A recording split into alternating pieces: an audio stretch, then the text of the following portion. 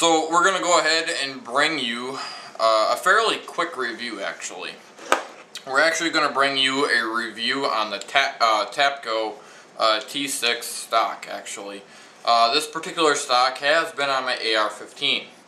I generally do a preliminary review, but honestly, I forgot to do it. So this is the full-blown review on this particular stock. And we'll show you that.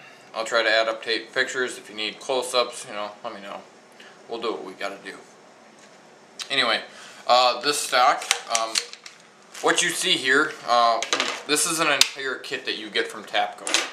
So you get the stock, the buffer tube, the lock ring, and the latch plate, retainer plate, whatever you want to call it. You also, it includes the buffer and the buffer spring. You can pick up this kit for anywhere from $70 to $80. I like this particular one just because, well, I can't say I like it or hate it.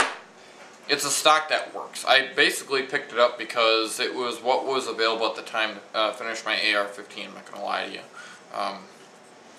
This one is a commercial grade buffer, so if you know the difference between a mil spec and a commercial, the commercial buffers are slightly bigger in diameter. If you look on the bottom here, this is a 4-position stock, 4-position tube. And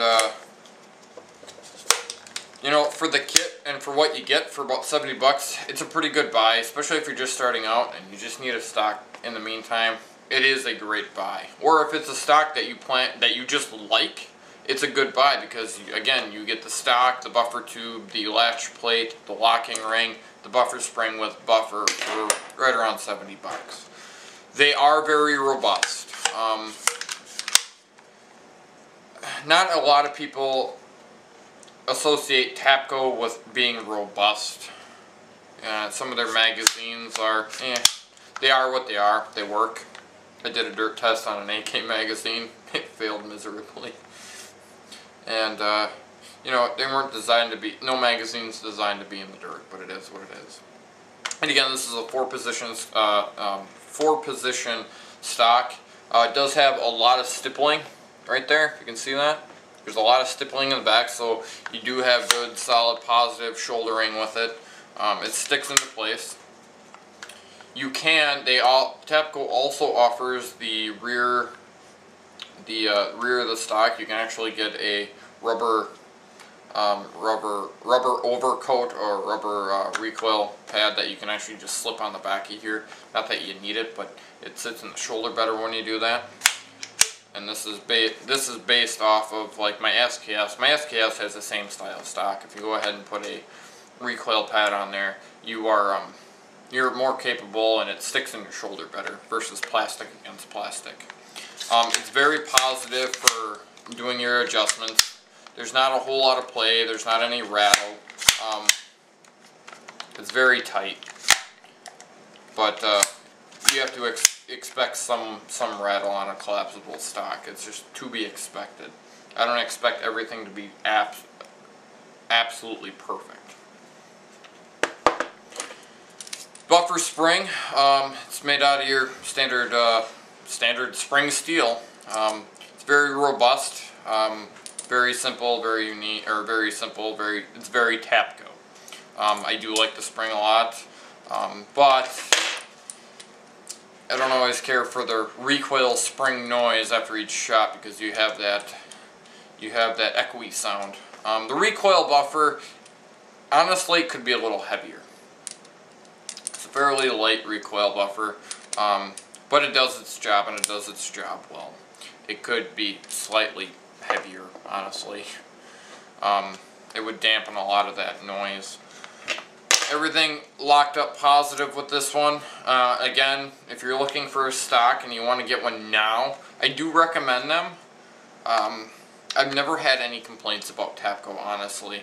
There's so many misconceptions on Tapco, it's not even funny. Also on the side here, you have different slots here. You can adaptate a cheek weld or whatever accessory you want to put on here.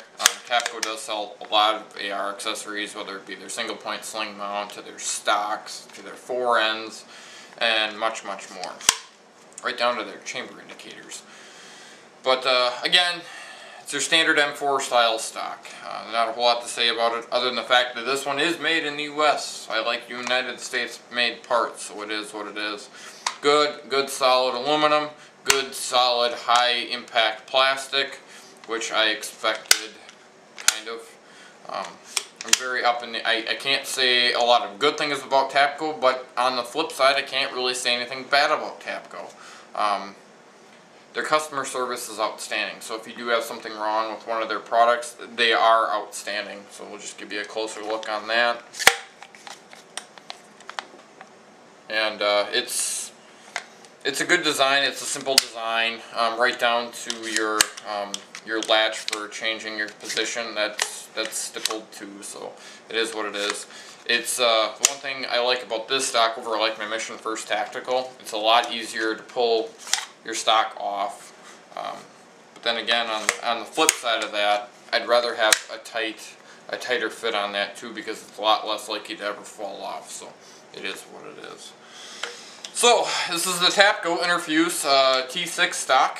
If you have any questions or concerns about this particular product, feel free to leave them at the bottom. This is Lock and Reload, and as always, I'll catch you later.